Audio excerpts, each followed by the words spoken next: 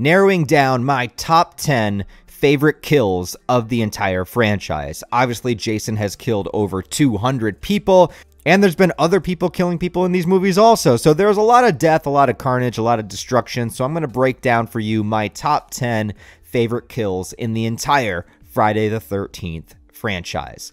Now, at my number 10, I'm going to go with the flaming machete kill from Freddy vs. Jason. I don't hear about people talking about this one very often, but it's always one that stood out to me, and I think it's awesome because it's very quick, it's very efficient. This dude in the cornfield lights Jason on fire. Jason follows him through the cornfield, igniting everything on fire, and then as the guy tries to get away, Jason just throws his flaming machete through the air and hits this guy right through the chest with pinpoint accuracy. It's fantastic. My number 9 is also another one I don't hear people talk about very often, but it's the heart ripped out kill from Friday the 13th Part 6. I think it's a great showcase to show just how much stronger Jason has become. It's also Jason's official first kill after being resurrected. Tommy Jarvis's friend that he brings along to the cemetery with him does not get to leave the cemetery with him, as Jason just punches a hole through the guy's chest and rips his heart out on the other side. My number 8 kill is not going to be from Jason at all, but actually from Alice from the original film.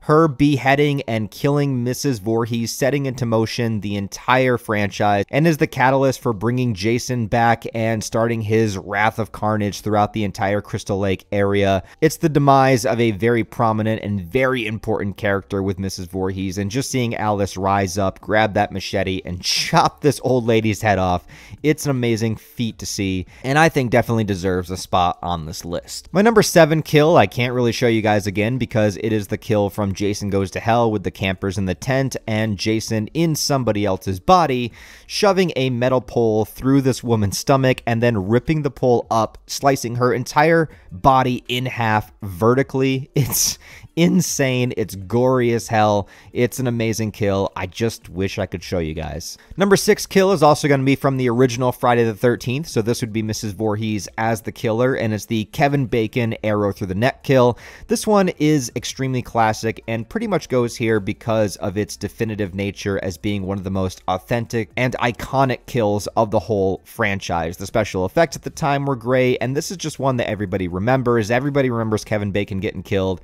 It's the most famous kill, I think, of the original movie, and I think it definitely deserves to have a spot on the top 10 list.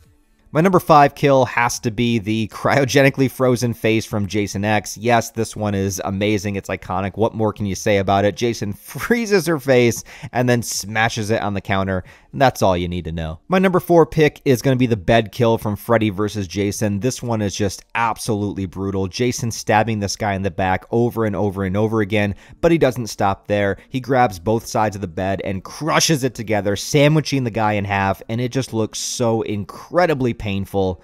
I love it. At the number 3 spot, this has to be the sleeping bag kill. Even though all of the slams of the sleeping bag were edited out except for one, it still stands the test of time and is an extremely memorable kill that everybody will always remember for the entirety of however long the Friday the 13th series lasts. It's something that stands out, it's unique, it's fun, and a pretty good way to do away with your enemies. My number 2 pick is just for the pure absurdity of it, and this is where Jason punches the guy's head off in Jason Takes Manhattan. Probably the only thing about the movie that I really love. Every single time I watch it, I laugh my ass off. It's just so over the top, it's so ridiculous, it's so cheesy and corny, but that's kind of why I love it. And my number 1 kill is going to be the machete to the face to the guy in the wheelchair from Friday the 13th Part 2. This is not because I hate cripples, I swear. It's just because this moment is so abrupt and feels so brutal. Plus, this guy is just waiting for the cutest girl in the movie to come and like hang out with him and hopefully get laid. And then all of a sudden,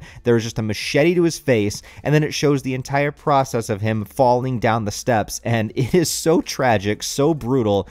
And for me, it's just a kill that I'm always going to remember, not just for Friday the 13th, but in all horror franchises. Insane.